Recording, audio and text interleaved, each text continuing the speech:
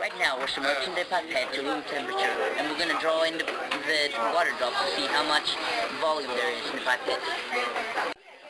We're now counting the number of water droplets that are in that at room temperature. 3, 4, 5, 6, 5, 9, 1. Alright, good job! Room temperature is exactly 22 degrees. We are heating up the temperature of this water until it reaches 35 degrees.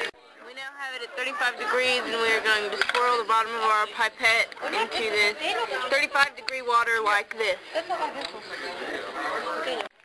Now we are going to count how many drops were left over after we heated it up. We are heating up the water again to 45 degrees. Now we're swirling the pipettes in the 46.1 degree water.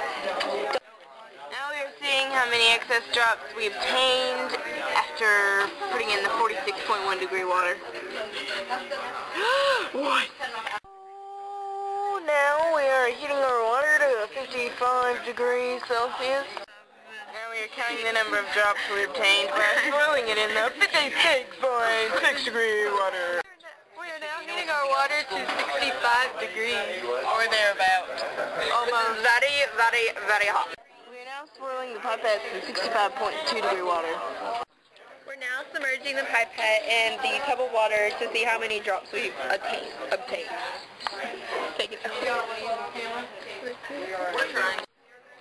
We're counting the drops after the 65.2 degree water swirling. 8, 9, 10, 11, 12, 13, 15, 16, 17, 18, 19, 20, 21, 21. We are now heating our water to 75. Daniel must be up. This is our 76 degree water. So just the weight. We are swirling our pipette in 76 degree water. We are counting our drops of water after we swirled it in the stuff. 76 degree water. 1, 2.